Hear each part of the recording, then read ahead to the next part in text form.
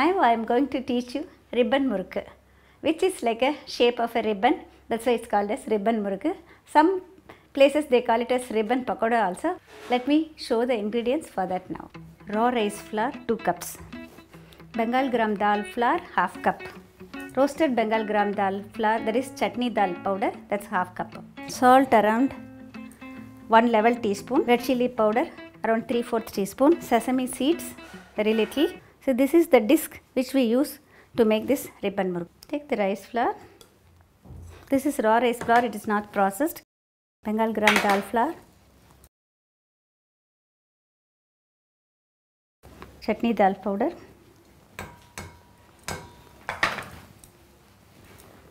Salt.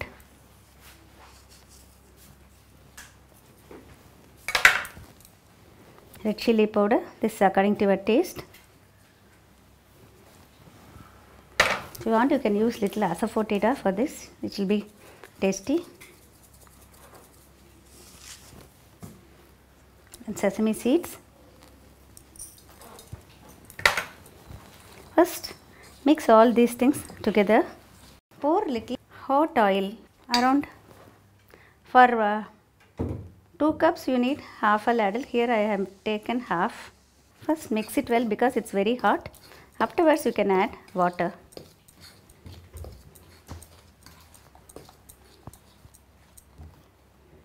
When you are able to touch the flour with your hands, blend this oil properly with the flour. There shouldn't be any oil which is like a droplet inside, because when you are adding water, when the oil is trapped inside, it might burst sometime. And if you are mixing more batter, don't add water to all the batter together. So you have to divide it like this, and each time before squeezing into the oil, you have to sprinkle water and knead it. No need to over knead like a chapati flour. It has to hold it to a shape, that's all. So it should be of this consistency, like this. It should hold together and it shouldn't break. You make it into a oblong this thing like this before putting it in this. So I have greased this with little oil. That slit disc is there inside, and put it inside. Use this and directly squeeze it in the oil. Always whenever you are using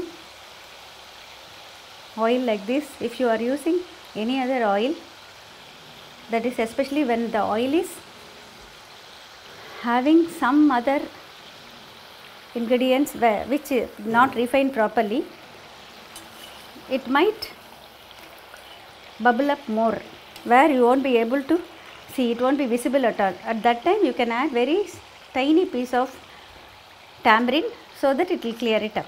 It will clear up. When it turns golden like this, you can take it out.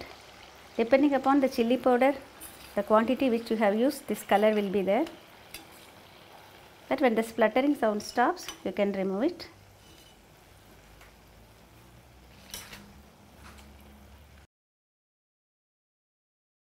Ribbon murukku is ready to serve.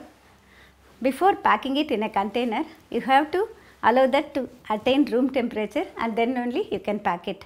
You can crumble it into small medium size pieces and then pack it. It can be stored for a month also. It will be tasty when you do it properly with a proper oil. Wish you all a very happy Diwali and safe Diwali also.